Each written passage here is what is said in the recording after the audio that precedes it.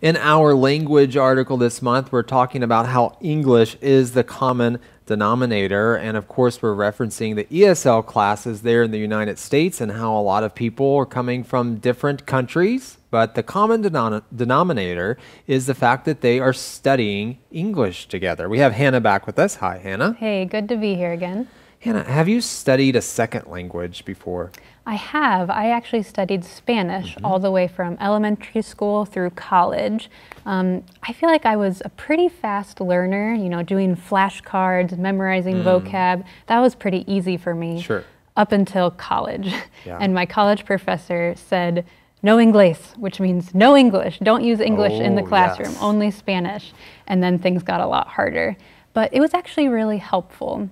I found that I had really been using English as a crutch. It was making it harder for me to learn. So forcing myself to speak and get more comfortable with Spanish made me more conversational.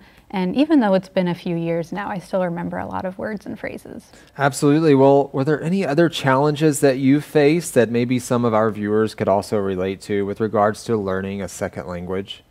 Yeah, like I said, it's hard to be conversational. It's hard to, you know, speak up rather than just maybe write down. But it's so important just to open your mouth and do your best. And if your pronunciation is a little off or you sound a little weird, you know, just be okay with that. Absolutely, I agree with that. Well, there is a particular line in our article that I want to remind you of, and then we'll talk about it. There's a line in day 2 that really stood out, and it's from Anna Maria Vega. She said, I feel so happy to learn because we live to communicate with each other. I really thought that was special. How has having a community played a significant role in your life? Well, when I think of community, I think of a verse from the Bible. It says, a friend loves at all times, and a brother is born for adversity. To me, that means that a friend, a true friend, is someone who always sticks by your side.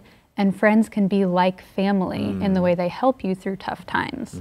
So I'm incredibly blessed that I've had a great community of people who gather around me during life's toughest times. So whether I'm bringing a new baby home from the hospital, if there's a health problem, if we're moving to a new house, we've had friends who have done so many things for us. They've cooked meals, babysat our kids, prayed for us, encouraged us. So I would be nowhere without my community. Yes, community is critical, especially when you live outside of your home country, right? It's even that much more important, I think. Well, we learn in our article how people moved from their home country to the U.S., and we know that there are challenges that arise as a result, and you've done the same. Hannah, you've moved from your home country. What is just one challenge that you faced during that?